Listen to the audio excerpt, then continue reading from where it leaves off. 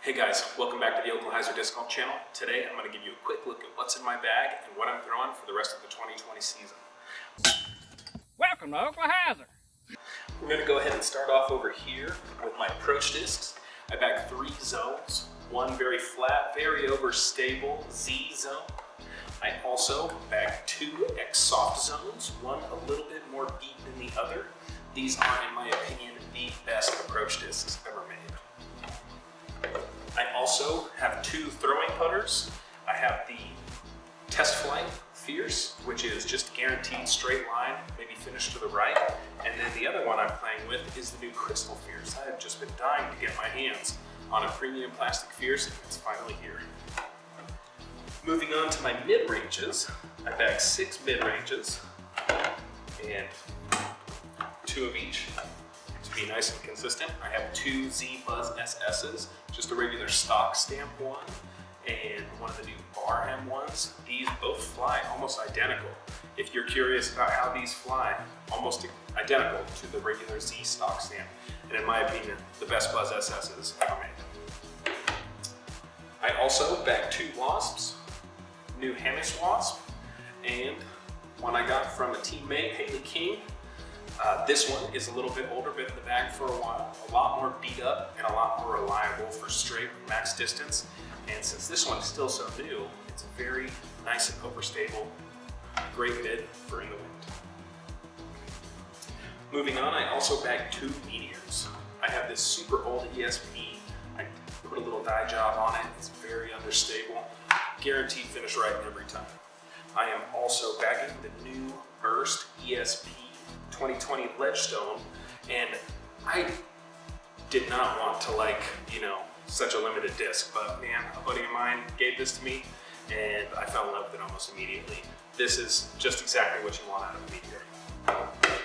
Moving on to fairways, I bagged 3 Vultures. They are by far my most favorite disc ever made. There's not another disc that is more comfortable both backhand and forehand. And it's not that difficult to use it as a main distance driver too. I mean, I can throw these 400 feet almost every time. So I carry 3 of them in different stabilities. I have my least stable one I got from a couple of friends in Texas. I also have this BigZ one, another one I got from Haley King. Very overstable. If you're looking for the most overstable Vulture stock runs, BigZ is the way to go. And then I also have this Esp custom hot stamp from Discraft Underground teammate Will Go Ringer. This is just medium stability, very, very good disc. Moving on, we have 2 Raptors. I have one of these Burst Esp Yuli Raptors. These are a little bit more understable for Raptors, but they are definitely still Raptors. Fantastic disc.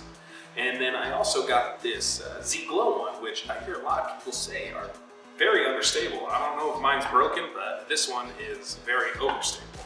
So I have the overstable, understable Raptor combination there. I also have 2 Stalkers, another Haley King disc, and I got my hands on this new Esp Stalker. And right out of the bag, it flew just like a Z Stalker, but I'm really hoping that it's going to beat in to be a little bit more understable. We'll just have to see as the season goes on. And I also have Heats. I carry 2 Heats. These are practically distance drivers in themselves. It's super easy to get a full flex every time, and these will surprise you with the amount of distance you can pick up with them.